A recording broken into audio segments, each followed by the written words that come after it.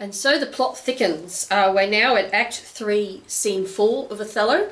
My name's Kathy Williams-Devries, and I've been reading through and analysing the play Othello.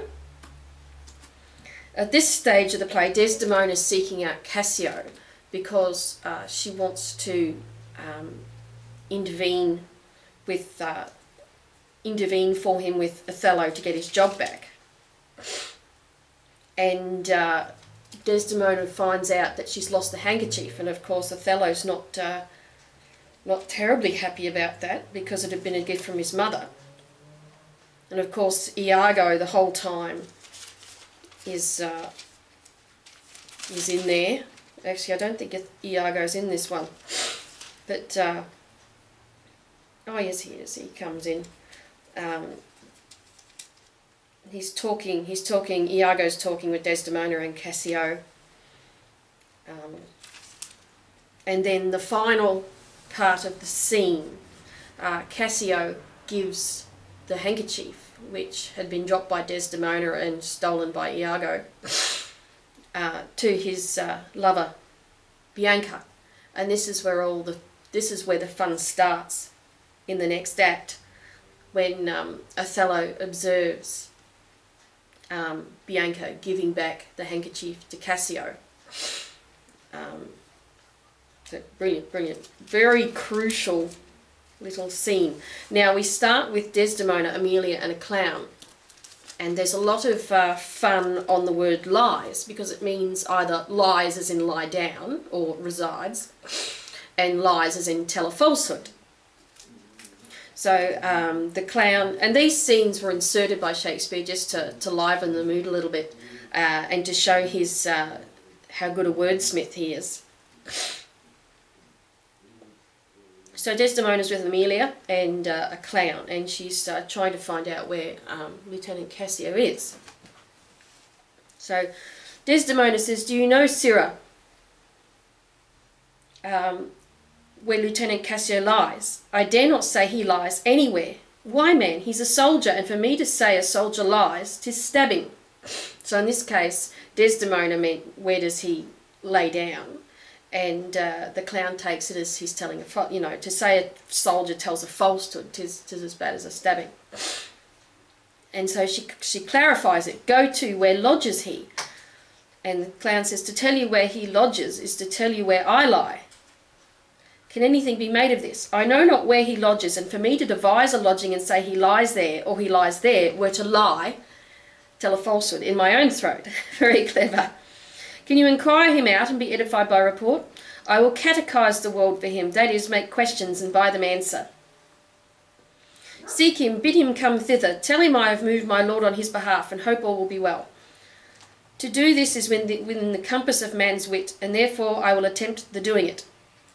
Then Desdemona says to Emilia, "Where should I lose the handkerchief, Emilia?" "I know not, madam. Believe me, I would rather have lost my purse full of crusados, gold coins, and but my noble Moor is true of mind, and made no such baseness as jealous creatures are.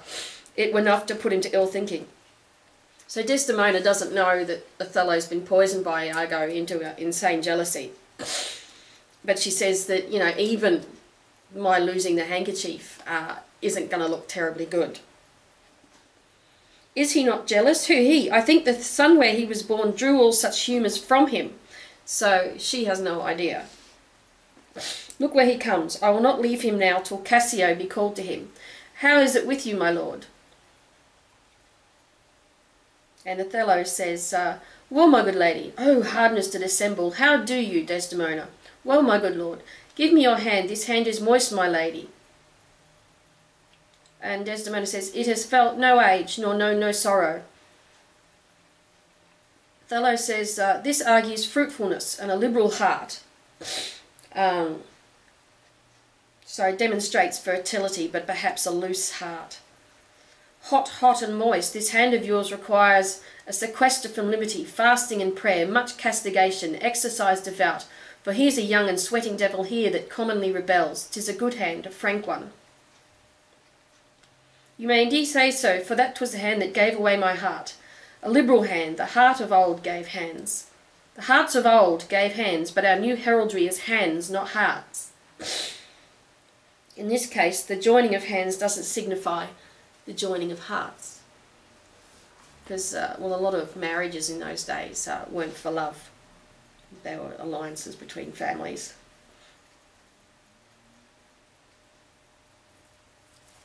I cannot speak of this. Come now, your promise. What promise, Chuck? That's an endearment, short form of woodchuck. I have sent to bid Cassio come speak with you. Othello says, I have a salt and sorry rheum offends me. Lend me thy handkerchief. Here, my lord. That which I gave you, I have it not about me. No, faith, my lord. And Othello explains, that's a fault. That handkerchief did an Egyptian to my mother give. She was a charmer and could almost read the thoughts of people. A charmer means a sorceress. She told her why she kept it 'twould make her amiable and subdue my father entirely to her love. But if she lost it or made a gift of it, my father's eye should hold her loathed, and his spirits should hunt after new fancies. She dying gave it me, and bid me, when my fate would have me wived, to give it to her. I did so, and take heed in it. Make it a darling like your precious eye. To lose it or to give it away, or give 'tway, was such perdition as nothing else could match. Is it possible? Othello says, 'tis true, there's magic in the web of it. A Sibyl, in this case a female prophet, that had numbered in the world the sun to course 200 compasses, in other words she was 200 years old, in her prophetic fury sewed the work. The worms were hallowed that did breed the silk, and it was dyed in mummy, the fluid drained from mummified bodies, which is supposedly magical, which the skilful conserved of maidens' hearts. In faith, is it true? Most veritable, therefore look to it well. Then would to God I'd never seen it. Ha, wherefore? For? Why do you speak so startlingly and rash? Is it lost? Is it gone? Speak, is it out of the way? Heaven bless us, say you. It is not lost, but what and if it were? How? I say it is not lost. Fetch it, let me see it. Why, so I can, sir, but I will not now. This is a trick to put me from my suit. Pray you, let Cassio be received again. Fetch me the handkerchief, my mind misgives. Come, you'll never meet a more sufficient man. The handkerchief, I pray, talk me of Cassio, the handkerchief. A man that all his time hath founded his good fortunes on your love, shared dangers with you. The handkerchief. In faith you are to blame. Swoons, that's a short form of God's wounds, which was an expletive. Is not this man jealous? I ne'er saw this before. Sure there's some wonder in this handkerchief. I am most happy in the loss of it.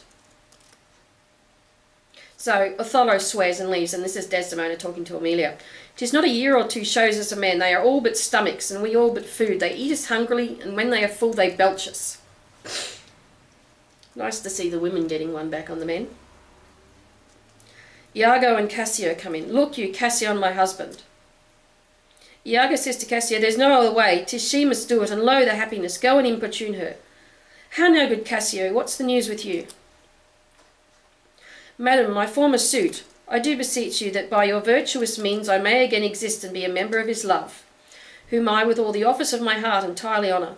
I would not be delayed, if my offence be of such mortal kind, that nor my service past, nor present sorrows, nor purposed merit in futurity can ransom me into his love again. But to know so must be my benefit. So shall I clothe me in forced content, and shut myself up in some other course to fortune's arms.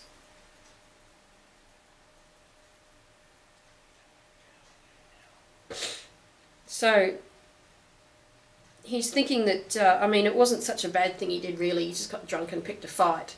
And I think Othello's overreacted, especially when, especially given how Iago's poisoned Othello against Cassio and against his wife Desdemona. Alas, thrice gentle Cassio, my advocation is not now in tune with Othello. My lord is not my lord, nor should I know him were he in favour as in humour altered. So help me every spirit sanctified, as I have spoken for you all my best, and stood within the blank of his displeasure for my free speech. You must a while be patient. What I can do I will, and more I will than for myself I dare. Let that suffice you. So Othello's changed, and probably where it pertains to Cassio as well. So she's currently in the bad books with Othello. She doesn't know why, but she's saying be patient, because is my lord angry? He went hence but now, and certainly in strange unquietness. Can he be angry? I have seen the cannon whence it hath blown his ranks into the air, and like the devil from his very arm puffed like his own brother. And is he angry? Something of moment then. I will go meet him. There's matter in it indeed if he be angry. So that's Iago.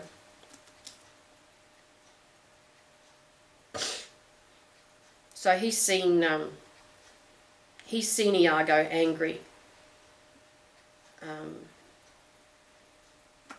he's going to seek him out. I prithee do so. Something sure of state, either from Venice or some unhatched practice made demonstrable here in Cyprus to him, hath puddled his clear spirit, and in such cases men's natures wrangle with inferior things, though great ones are their object. 'Tis even so, for let our finger ache, and it indues our other healthful members even to a sense of pain. So what she's saying here is men's natures wrangle with inferior things, though great ones are their object. So she's thinking maybe that there's a larger issue to do with Othello's warlike activities. But he's taking it out on her. 'Tis even so, for let our finger ache, and it indues our other healthful members even to a sense of pain. Now we must think men are not gods, nor of them look for such preservancy as fit the bridal. So, passion, you know, you can't expect a honeymoon to go on forever.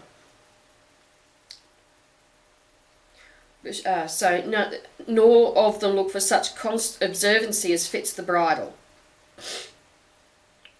In other words, the wedding.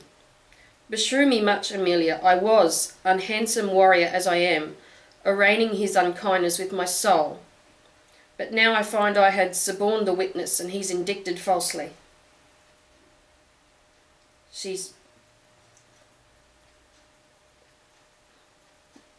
So pray heaven it be state matters as you think, and no conception, nor no jealous toy concerning you. Alas, the day I give him no cause, I never gave him cause. But jealous souls will not be answered so. They are not ever jealous for the cause, but jealous for their jealous. It is a monster begot upon itself, born on itself.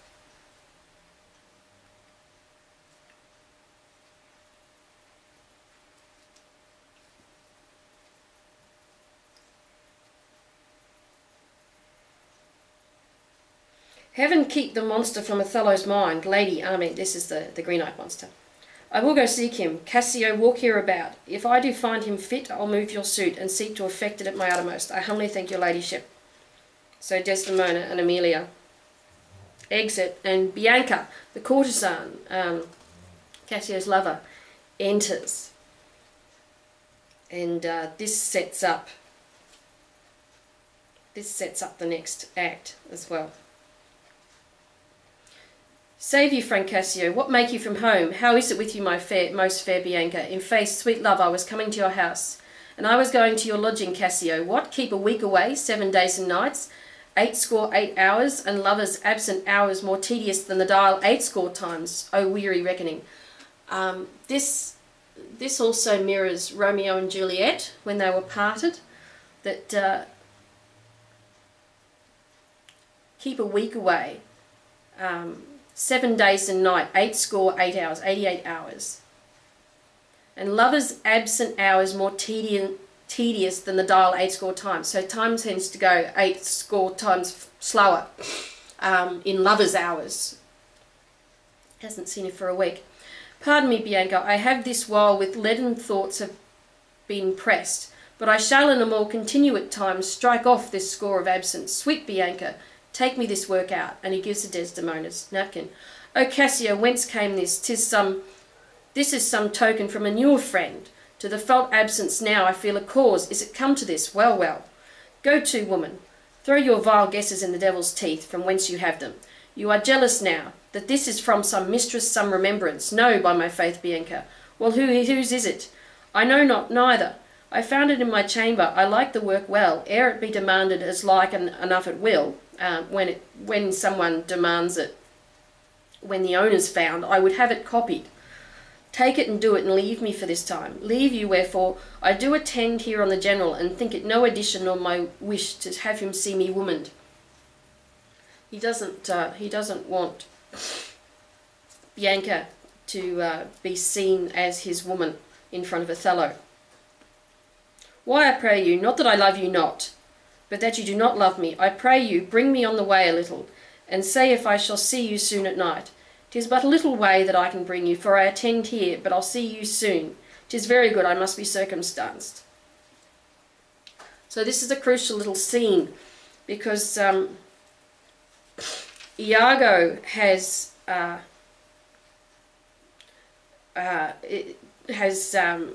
Othello talk to Cassio, but then spy on him, and Cassio's talking about this woman and to Iago and saying what a pain she is.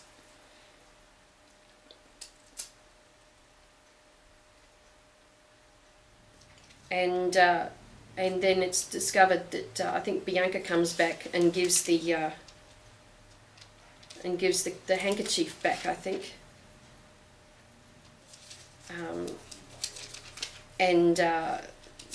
Then it's all downhill from there. So yeah, so that's Act 3. Please join me for Act 4 soon enough.